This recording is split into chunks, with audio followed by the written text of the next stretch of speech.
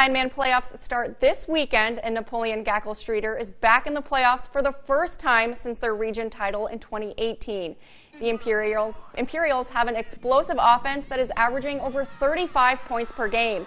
Head coach Kelly McCleary says a big part of that is being able to spread the ball around the field. I think we have athletes at all 9 positions, and it helps us a lot.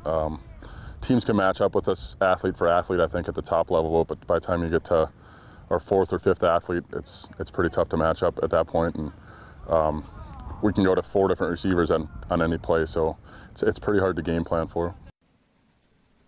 The Imperials travel to play Mott Regent, New England for the first round this Saturday.